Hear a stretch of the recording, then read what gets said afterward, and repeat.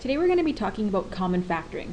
Now, factoring in general is maybe a word you haven't heard before, but it's basically the opposite of expanding, which means we're going to find an expression as a product of two or more terms or expressions. So remember, product means they are talking about things that are multiplied together. So for example, 3 times 6 is 18. So the factors of 18 are 3 and 6 because they multiply, the product is 18. Just like over here, x, 3x, and 2x are all factors of 6x cubed because they multiply together to give us 6x cubed. Okay, so that's factoring in general. Now, common factoring, what we're going to talk about today, is the most simple form of common factoring, and we need to find the greatest common factor. So this is the largest integer, so a whole number, that divides evenly into each value of a given set of numbers. So we're looking for things that divide evenly. So if we're going to go for like a super straightforward example, the greatest common factor of 24 and 36, we need to find out what the factors of 24 are. And if we just go through, well, we know 1 and 24, multiply to give us 24. We got 2 and 12, 3 and 8, 4 and 6. So those are our factors. We get 6, 8. Now 36, the factors of 36, so numbers that multiply together to give us 36. Again, 1, 2, 3, 4, 6, 9, 12, 18, 36, right? 1 times 36 is 36, 2 times 18, 3 times 12, 4 times 9, and 6 times 6. So all of those numbers multiply together to give us 36. And we want to look for numbers that are in common. So common numbers, well, obviously 1, 2, 3, 4 are all the same in both sets of numbers, but we're looking for the greatest common number. So the one that we can see in both is the 12. So the greatest common factor of 24 and 36 is 12. And we're going to use this process, but now we are looking at it in a more complicated way because we're looking at coefficients, the numbers, and the variables. So again, we're looking for things that get multiplied together to give us our number. So for example, we have 5xy squared and 20xy. Well, if we look at our coefficients first, 5 and 20, the greatest common factor of those is 5. And then look, we can take out an x and an x from both. So they both contain an x, and they both contain a y. This one has 2 and this one has 1. So we can just take out the lowest number. So 5xy is our greatest common factor of these two terms. Now let's go into more detail about how we get this number. In order to actually common factor an expression, we need to first determine the greatest common factor, and this is going to be the first factor in the factored expression. So it's going to be something that gets multiplied by the rest of it. And then we actually divide each term by the greatest common factor. I'm going to write it the long way, just so you can see what's happening, but we don't want you to write this as you are answering tests and stuff. You shouldn't have to write this step out. So the first thing is to determine the greatest common factor. Well, we have coefficients of 2 and 6. Well, 2 is the greatest common factor between these. It's as big as, and it does divide into 6. And then we look at it and say, do we have variables in both? So I have an x here, but no x there, and I have a y here, but no y in this term. So I can't take out an x or a y because it's got to divide evenly into each value. So I can't do anything else. So what I do is I'm going to take my term and I'm going to divide it by my greatest common factor, and the same for this one.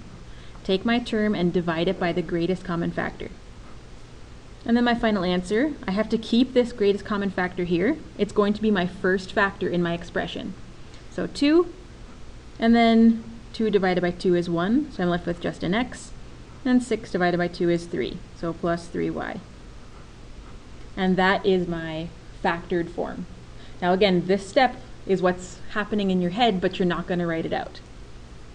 If you're not sure that you did it correctly, you can always check it. And to check, we're going to expand to see if we get back to this expression. So let's just see what this looks like. So I'm going to start with my answer. 2x plus 3y. And again, I need to distribute. going to expand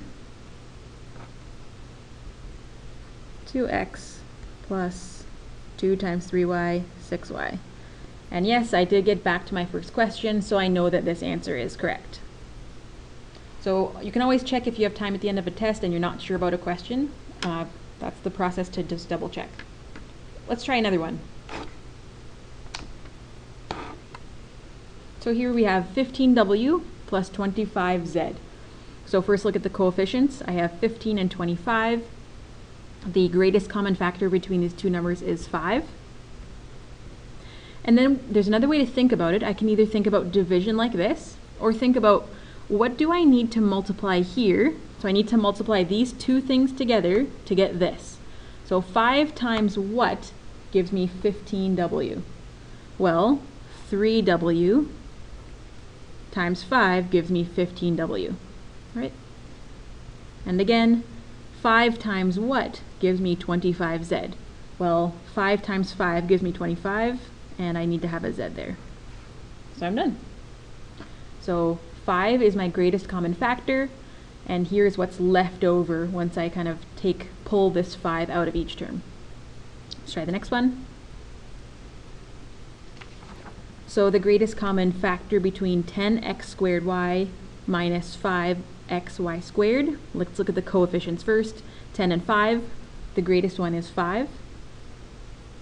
And next I need to look at my variables. So I've got an x in both terms, so I know that I can divide out an x. And the easiest way to do this is just to say, okay, what's the lowest exponent that I have? Remember, I've got that invisible 1, so that's the lowest exponent, which means that I can only divide out one x from this one. Even though I've got 2 here, I have to go with my lowest number. So I can take out one x from both. And then I do have a y in both expressions, so both terms, pardon me, so I know that I can take out a y. And again, I look for my lowest exponent, 2 in this one and 1 here, so it'll just be 1. So what's left over? So 5xy, what do I need to multiply that by to get 10x squared y? Well, 10 divided by 5 is 2. X squared divided by x is 1. Remember, that's actually subtracting exponents. That's the exponent rule. And then y divided by y is just 1. I don't need to write that down. It doesn't change my term. So negative 5 divided by 5 is going to be negative 1. I will write in the 1 now, but you don't need to. X divided by x is again just 1. And then y squared divided by y is left me with a y. So it's going to be 2 minus 1 if I'm subtracting my exponents. So finally, 5xy is my greatest common factor, and I'm left with 2x minus y. Our last more complicated example. I'm going to try my greatest common factor. I have 12, negative 8, and 16. So what is my greatest common factor? Well, 8 goes into 16, but it doesn't go into 12, but 4 goes into all of them. Is there an a in each term? A. Yes, I know I can take out an a. The question is how many a's can be divided out? Well, I've got 5 in this one, 4 in this one, and 4 in this one. So 4 is the maximum number that I can divide out. B, there's 1 in each term. 3, 3, and 4, so they'll have to go with the lowest. So 3 is what I can take out. Now what's left? 12 divided by 4 is 3. A to the 5 divided by a to the 4. A. B to the 3. B cubed divided by b cubed is just 1. So I don't need to write anything else. Negative 8 divided by 4. Negative 2. A to the 4 divided by b to the 4 is just 1. So I don't need to write anything.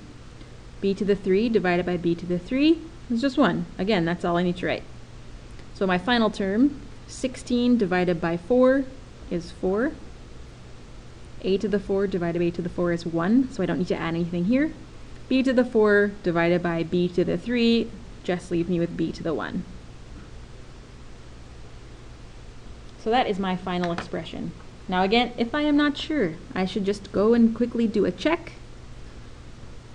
If you have time on a test at the end when you're going through and double checking everything, this is a great tool to use once you have extra time.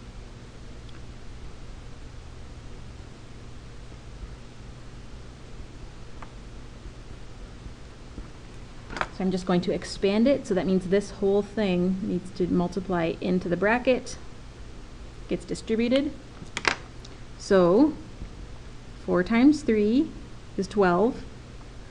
A to the 4 times A is a to the 5. And I have a B cubed. 4 times negative 2 is negative 8. And then I have my variables from here. And then 4 times 4, 16, a to the 4. B to the 3 times b is b to the 4. So there's my check. Let's just double check that I get back to my question. Minus 8, a to the 4, b to the 3, 16, a to the 4, b to the 4. So I know that I have common factored this properly. Right, that's the basic skill that you're going to be using today. Please, before you come to class tomorrow, make sure that you try these questions. Okay, if you can factor them, factor. If you can't factor anything, then just write not factorable underneath it. Okay, so these should be in your note for tomorrow. Have a great day.